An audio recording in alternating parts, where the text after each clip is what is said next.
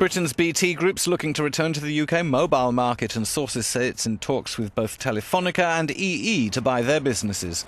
Telefonica operates the O2 network in the UK, which was set up originally by BT before a 2001 sell-off. Telefonica might let O2 go for a 20% stake in BT and a grand strategic alliance. Telefonica only bought O2 8 years ago, but is struggling with a debt mountain it has to reduce to €43 billion by the end of the year, and is being forced to sell assets to cut that burden.